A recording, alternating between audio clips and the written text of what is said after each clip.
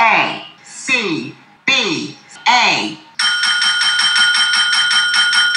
Yes, sir. We're officially back at it. Boog Nice coming at you with another daily news update. So I did not touch base with you guys yesterday like I promised on Tuesday, and we did not actually have an episode of the Articulated Comic Book Art podcast yesterday, which would have been our midweek show. We all just had a lot going on, but please go back and check out Friday's episode of the podcast. Again, we had June of JadaToys on the show. It was a great episode, definitely worth a listen after the fact. So yeah, that is available for your listening and viewing pleasure. On Tuesday, Mezco gave us a heads up that Firefly would go up for pre-order on Wednesday, which was yesterday, and it did. I didn't even post about it on my Instagram. Again, I'm not really messing with the G.I. Joe figures for Mezco. You know, I kind of been losing hope in Mezco. I haven't even fully opened Mr. Freeze yet, although I've seen some great pictures. But Mezco's just kind of all over the place with things that don't necessarily go together aside from their Rumble Society stuff. You know, they haven't really completed any teams. They just, you know, they all over the place. I was talking with my boy Ed about that. So for you to bring things together in terms of succinct, complete displays with Mezco, you got to do a lot of kit bashing and what have you. But this Firefly that went up for pre-order, somebody pointed out to me that he does not have any trigger finger hands. How's that possible? Now, don't get me wrong. The figure looks pretty nice. At least these renders or whatever's going on here, this Photoshop or whatever it is. But it seems odd that they wouldn't include that. Maybe the final offering will have it and they just messed up here on these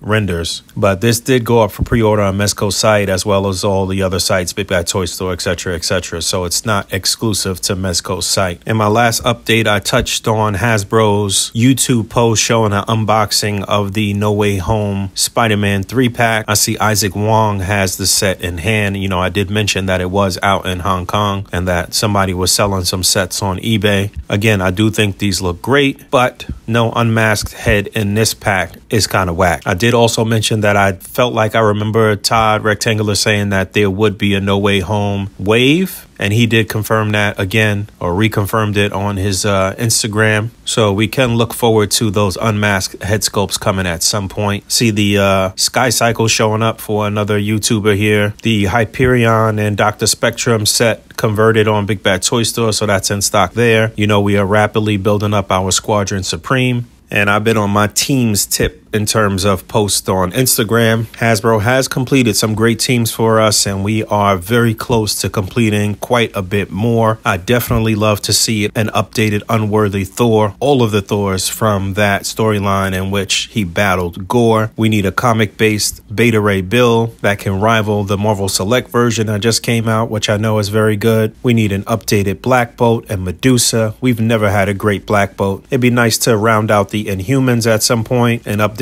Cloak and Dagger would be great. These are the old versions. We do have the Anon Avengers, the all new, all different Avengers complete. These look so nice together. This Iron Man in particular is a very solid offering from Marvel Legends. We do need updated Kid Bucks. We need an updated superposable Kid Buck for a Spider-Man figure. We do have a couple of versions of the Sinister Six complete, including the original 6 members here. You know, you can play around with this and swap out Kraven for Hobgoblin and do a couple of other things. Thunderbolts would be nice to get an update, a new Agent Venom, a new Punisher with the red logo, even an updated Red Hulk, which, you know, changed from General Ross to, I don't even know, somebody else in the comic books at some point, but that would be nice. You know, I've been saying this for quite a while, but we definitely need an updated Wrecking Crew. Hasbro has made some leaps and bounds in terms of body molds and stuff like that since they put out this crew, which was very hard to complete and took a very long time to complete. Plenty of people still don't have this complete. We've got Marvel's Big 3 every which way MCU comic. Actually has set up the Big 3 with the Anon Avengers. So it was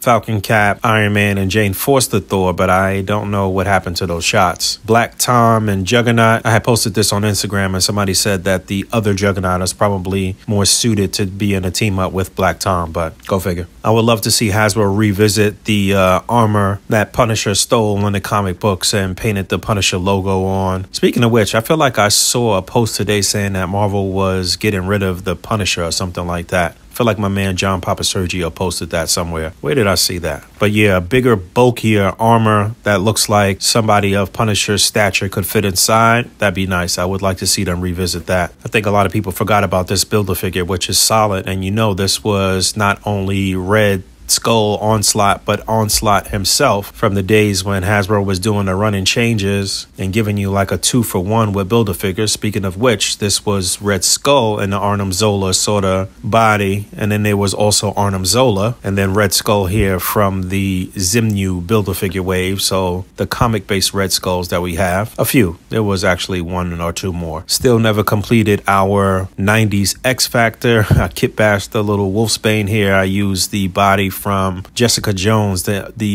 Netflix Jessica Jones, and then just used the additional head and hands that we got with the Danny Moonstar figure. I forgot where I got this little scarf from, but it was like a 3-pack of scarves that could fit over the neck peg of most Marvel Legends, and that covered up that white portion on the neck. So I actually like this a lot. Got the Brotherhood Big 3, I guess. This is actually the old Magneto from the Jubilee Build-A-Figure wave with the head of Magneto from the old Toy Biz version. Best Magneto we have is definitely the Family Matters 3-pack version, but for some reason I couldn't get to that figure at the time. You know, we were able to complete the original 5 symbiote crew, so there's that. Pretty much all of them need updates though. They all kind of outdated. Movie, Deadpool, and Nega, Sonic, Teenage Warhead Lady, or whatever the hell her name is. And yo, I just love this Hulk. But at some point, they're going to have to give us an updated Hulk in which he can thunderclap, basically, in which the butterfly joints work moving forward as well as backwards. But yeah, just continuing to chronicle the collection through some white hots and what have you. This was all part of a process of me just kind of cleaning up some things and also getting ready to do some solid displaying. A lot of Mezco displaying probably, but I will be doubling back with some complete finished displays. And before I get up out of here, it should be noted that today is the 1st of the month, which also means it is the first day of Pride Month. And I see that Hasbro came right out the gate with some Pride merchandise, but they surely didn't come out the gate with no Black History stuff. Somebody hit me to this fact. And hey, you know, I'm not against anybody. I love everybody, but I'm just pointing out the obvious here. Kind of pandery. Also, they had a YouTube post similar to the Marvel Legends crew